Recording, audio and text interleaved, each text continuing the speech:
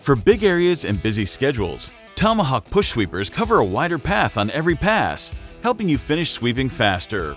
Dive into our quick assembly guide and get ready to see your floor shine faster than ever before.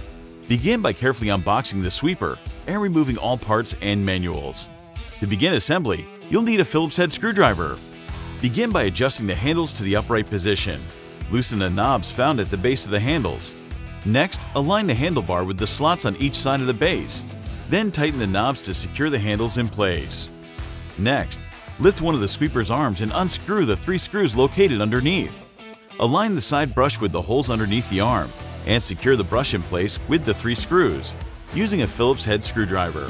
Repeat these steps on the sweeper's other arm.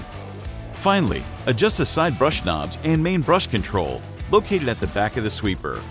This adjustment allows you to raise or lower the brush roller underneath the sweeper to suit your cleaning needs, whether for light or deeper cleaning on various surfaces.